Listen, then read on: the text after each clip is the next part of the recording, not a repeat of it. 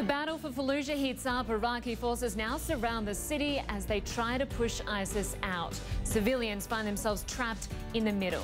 Also ahead, don't come here expecting that everything will be, perfect. Crisis in Brazil ahead of the Olympics, political turmoil, crime and a threat to public health. Many wonder, are the Rio Games cursed? Plus, or how many were they? It is a question, it will live in our mind forever. Exclusive reporting on a deadly attack by Al-Shabaab on the Kenyan military. Families of fallen soldiers search for answers.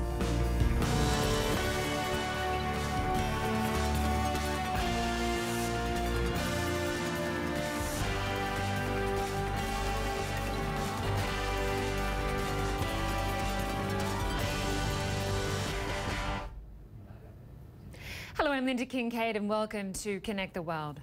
Well, show me the money. After months of being pressed to give details about a highly publicised fundraiser for veterans, Donald Trump is finally ready to talk specifics.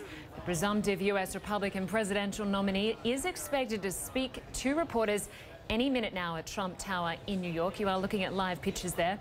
We will bring that to you live as soon as it gets underway. Trump says he will reveal a full list of groups receiving donations from that January event. Now, Trump made headlines when he hosted that fundraiser instead of attending a Republican debate. And since then, his campaign has given differing accounts of how much money was raised. And there are questions about where exactly that money was going. Here's what Trump said on the night of that fundraiser back in January.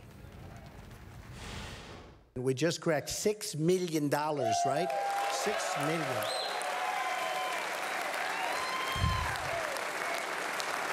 And we have outside a list of the organizations and folks that are going to be getting this money. We were very careful in selecting because we want to make sure that the costs are down, that the people are really doing it with the heart. The heart is so important. And we have picked out some really amazing veterans organizations. Trump in the last week has conceded he raised less than $6 million, but more than $5 million for veterans charities. Let's go now live to New York for more. We're joined by CNN's politics reporter MJ Lee, as well as CNN political commentator Peter Beinart. MJ, firstly to you. So as we just heard, on the night of that fundraiser back in January, Trump claimed $6 million was raised. Within a week or two, his campaign manager said it was closer to $4.5 million. And more recently, a $5.5 million figure has been tossed around. These are huge discrepancies. Yeah, that's right. And this has been a very messy situation for the Trump campaign. And with the press conference in New York today, I think he's trying to do a little bit of damage control. We'll see exactly what he says at this press conference at Trump Tower. That will begin in a few minutes. But I think the questions that we're looking for answers to are how much money was actually raised that day. As you pointed out, he initially said that $6 million was raised. It seems that that money, or at least that amount, has not been dispersed to veterans groups so far.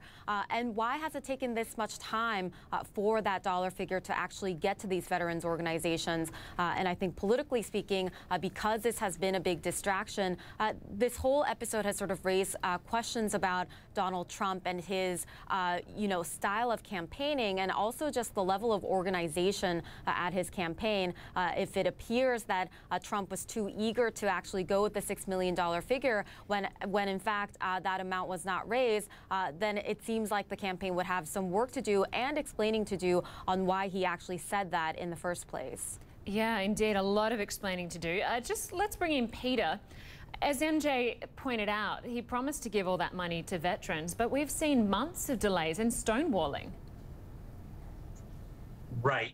Look, the larger context here is that Donald Trump has made so many factual misstatements since he became a candidate. There's the website called PolitiFact, which kind of rates the statements by candidates. And Donald Trump is far, far beyond any other presidential candidate who's run this cycle, Democratic or Republican, in terms of the percentage of his statements that simply turn out to be not true.